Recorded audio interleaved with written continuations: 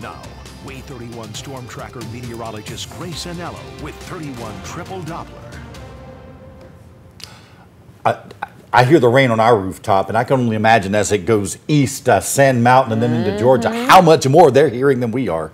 Yeah, absolutely. So I have family that lives not far from Atlanta, and they were all messaging me. I didn't see it till I woke up this morning, but messaging me late last night, the torrential rain that they had and the wind, just unbelievable. Of course, it's no surprise as we now have Tropical Storm Helene not far at all from Atlanta. Now, Helene maintained its Category 1 hurricane status until about 4 o'clock this morning, which is wild. So far inland, still a Cat 1 hurricane. Now spinning at 70 miles an hour, just under that threshold. It is now a tropical storm. It's going to track north of Nashville and then into Kentucky, kind of arcing over the Tennessee Valley. And as it does so, our rain pattern is going to do the same thing.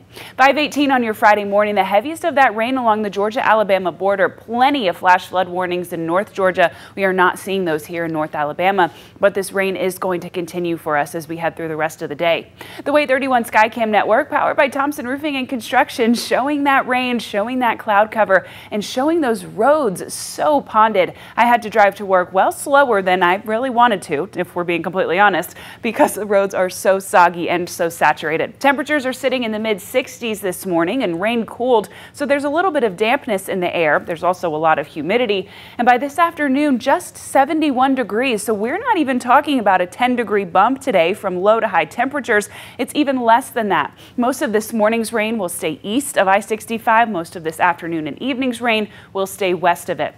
As you head out the door early this morning and notice Helene off to the right side of your screen tracking up north of Nashville, follow it as it does so. By the time we get to 8 a.m., we're continuing to see that rain in Sand Mountain and in our northern counties, very, very heavy at times. As we get to noon, that's when Helene is just north of Nashville, bringing rain to our northern counties, and then it swirls into western Kentucky, meaning at your 5 o'clock commute home, it's scattered rain east of the corridor, but a whole lot of rain to our west. That is going to continue as we head into the rest of the night. Here's 7 o'clock, scattered rain for many of us, very, very heavy rain over in the shoals. So if you have Friday night football tonight, if you have a dinner time date night, whatever it might be, bring an umbrella with you. Trust me when I tell you, you're going to want it.